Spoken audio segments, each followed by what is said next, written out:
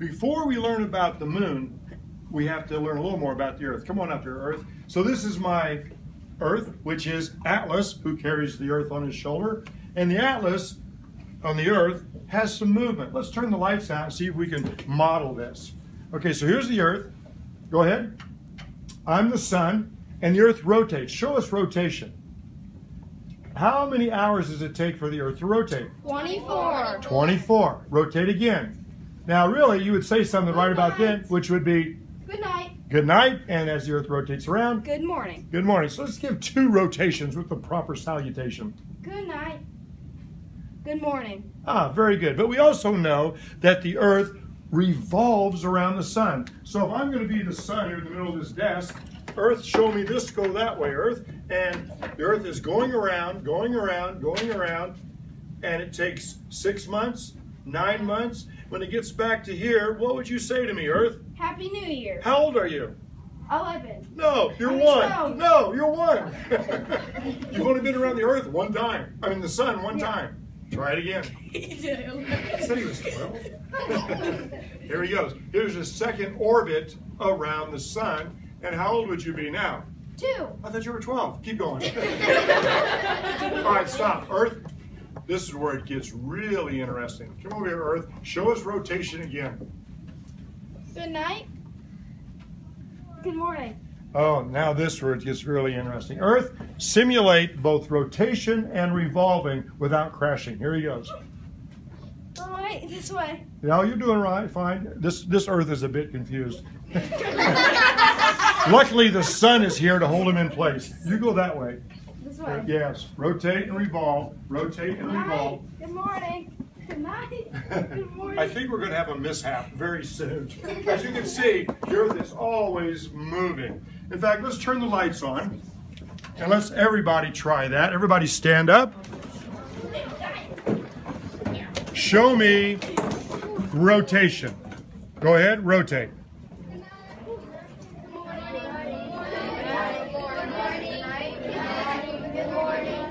Ah, very good, Earth. Now, show me just revolution around your desk as the sun. Go ahead, revolve. And what do you say when you come back around? Okay, and now, just because we boldly go where no class has gone before, show me, oh, I hate this part, rotation and revolution. No constant pressure. Go. Wow, wow. I'm getting dizzy just thinking about it. And stop. Okay, so let's add the moon, which we know as Luna. Luna, beautiful face. Well, the trouble is if you stare at the moon, you could become a lunatic. So please, don't stare at it. I'm teasing. All right, so Luna, reflected light from the sun. Let's bring the Earth in. Atlas. Okay, so Atlas is here. Now, go ahead, put it up on your head. Show us rotation one more time, Earth. Rotation. Okay, stop. The moon. Put the moon on your head, Luna. Turn it around so that the near side is facing the Earth. You can just turn it around. That's good, but turn the moon on top of your head. Do, do, do, do, do, do, do, do. Let me show you what I mean. Let's do it like this. Turn around and face the camera. Very good. Hold that right there. Nice. There's the Earth. Get back up there. No talking. Okay. Now here's what's cool about this. The moon revolves around the Earth. So moon, Earth, you stay for a second. Moon, make a trip around. Now, take a look at what she's doing. But here's what's special about the moon. She almost has it. See that side of the moon right there? It always faces the Earth. So come on around and keep that down. Look how she's moving differently. So Earth, check out the moon. Do you see the back side or the dark side of the moon? Oh, yes. You do? Yes. That's the front side. The near side. I see the near side. You see, hold that up there, Earth. You see the near side. Earth, you rotate. Moon, keep going. Earth, rotate. And no matter what, the Earth always sees the near side.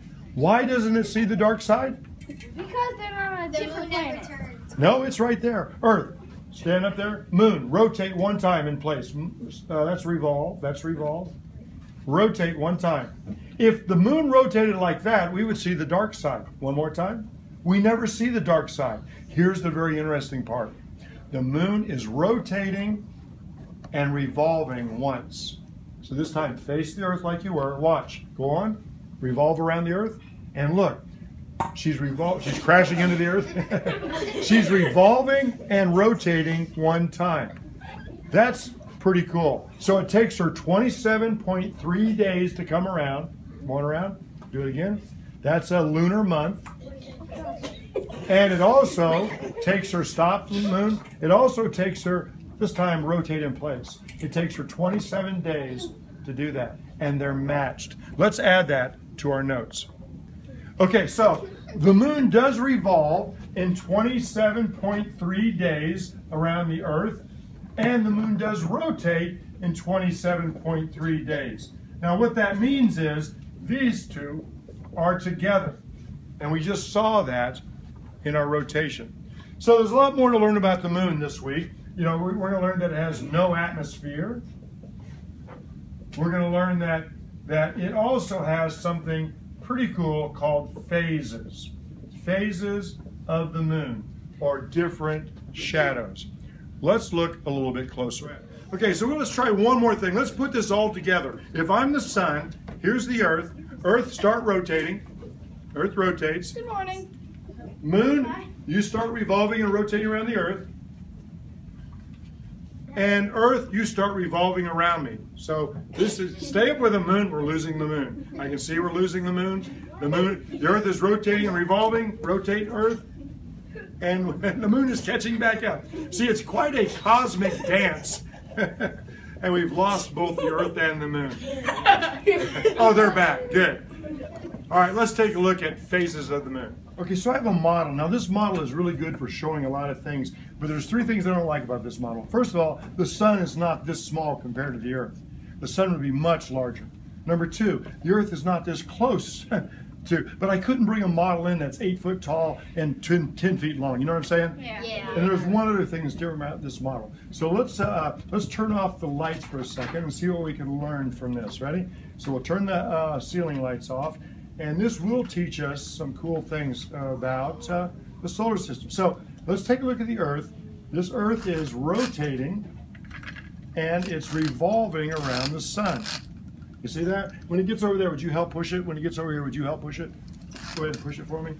And so this takes one whole year for it to go around. And you see that the moon is actually revolving and rotating, and so is the Earth. That's kind of cool. Let's bring it back. Oh, here's something I want you to take a look at. Look at the tilt of the Earth. Stop right there. Let's go right about there. See how the North Pole is tilted closer to the sun right here? And what's the South Pole?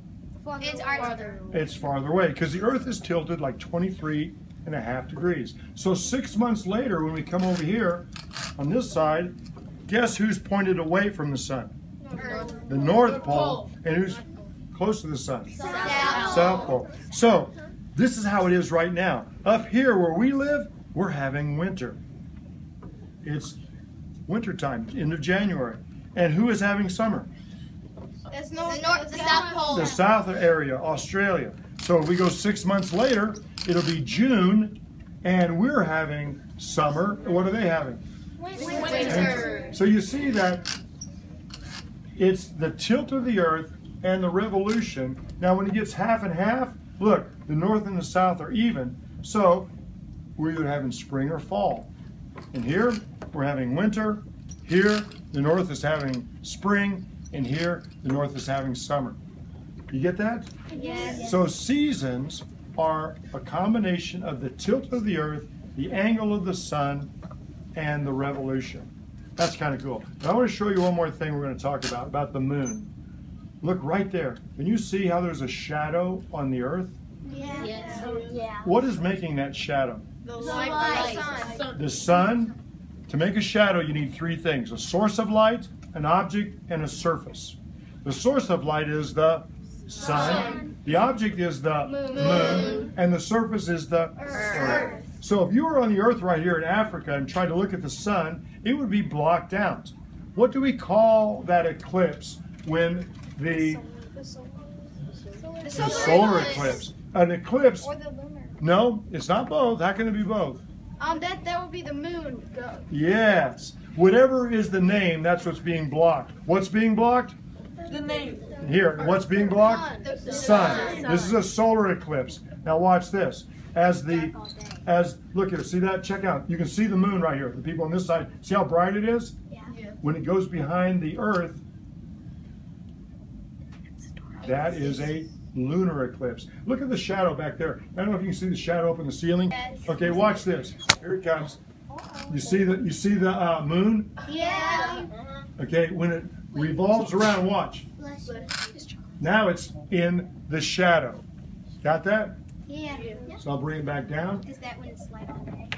That's a lunar eclipse, and it depends on what time of the year and where you are, whether it's a lunar eclipse or a solar eclipse. I have another model I want to use that's really pretty cool. Let's take a close look at this next model. Okay, I got the lights back on, and we're going to use this model right here to talk about the phases or the different shadows we see of the moon. The moon goes through 8 different phases in its lunar month, 27.3 days. Let's turn the lights out so you can see what I'm saying. Now, depending on where you guys are sitting right now, shut one eye and look at the moon. Each of you, since you're in a circle, are going to see a different shape. The camera is seeing a full moon. Now, as I start to rotate the moon, you're going to see different shapes. I like the sound effects. So some of you are seeing full moon, some of you are seeing a crescent, some of you are seeing a first quarter, some of you are seeing waxing and waning. A half moon, we call that a quarter moon, even though it looks like a half moon. And so that takes 27.3 days. If you shut your eye and look at it.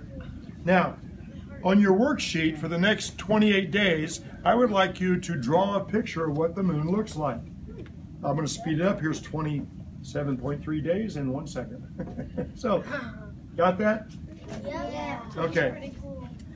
Okay, so another thing I want you to make, and I put in your worksheets a pattern for this. Here's another way to study the phases of the moon. This is my flip book. Check it out. Let's get some light from the sun. It's going to bounce off the moon, and these are the different phases. Watch, see what it looks like. Ready? See how they changed? Yes.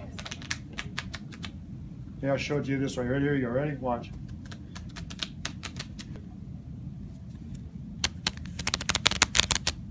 And that's called a flip book. I don't know if I'm doing it the right way or not. You guys have to figure that out by looking in your workbook.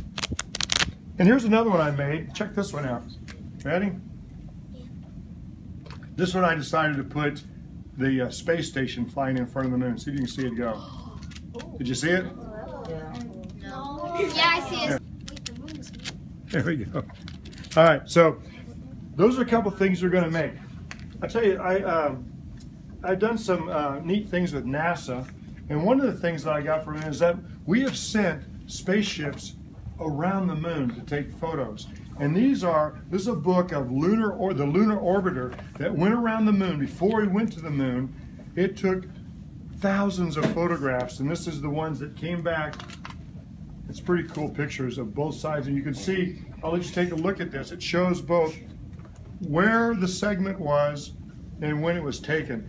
And so this is a pretty cool image of how they mapped the moon before we landed on the moon. That's a beautiful picture. Check it out.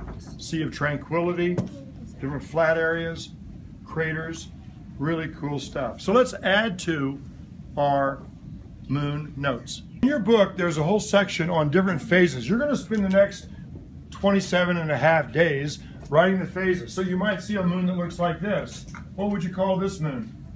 A full moon. Or you might see a moon that's a quarter. Or you might see one that's a crescent. Or you might see one that's not there at all, called a new moon. And so these are a lot of the different 8 phases that you'll be able to do. Now, some people are asking me some questions. Maybe you heard there's a lot of myths about the moon, stories about the moon. Have you ever heard of something called a blue moon? Yes. Have you heard anything called a supermoon? Yes. What about, I bet there's another one you've heard of. What about blood moon? You ever heard blood moon? Yes. this weekend. Yeah, that's those are all some really interesting things, and I'd be glad to tell you what I know about these. They have a reason, a name. For example, a blue moon. Let's think about that for a second. Okay, so a blue moon. What is a blue moon? What do you think? A blue moon is there's a full moon on the first of a month. It can't be February. And then in 27.3 days, there's another full moon in the same month. So that second moon would be called a blue moon. Very rare. And why couldn't it be in February? Because there's 28 days and you need 29 days. Yeah, you need an extra day. Unless it's a leap year. Then it would be really, really rare. So that's a blue moon. Now, a super moon is, you know when we were doing the revolving around the sun? It's not a perfect, what? It's not a perfect circle. It's more like a orbit, right? And the orbit is like an oval, an ellipse.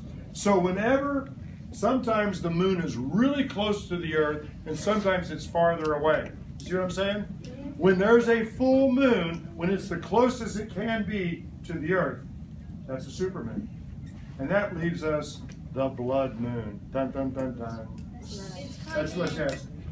Anybody know what a blood moon is?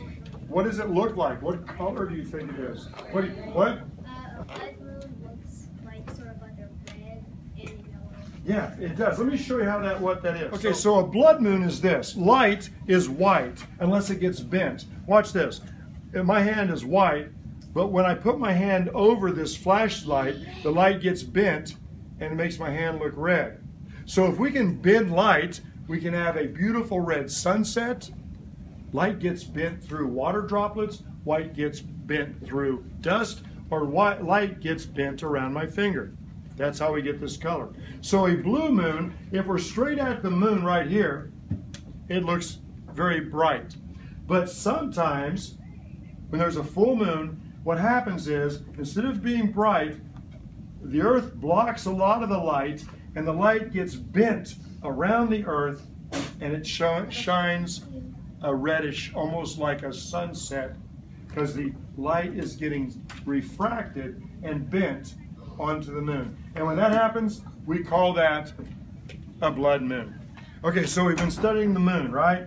We've learned that it rotates, it revolves. You guys are going to keep track of it for the next 27.3 days. We've learned about lunar, solar eclipses. I got one more thing to figure out, and luckily this guy's here. And basically, where are we? Any idea?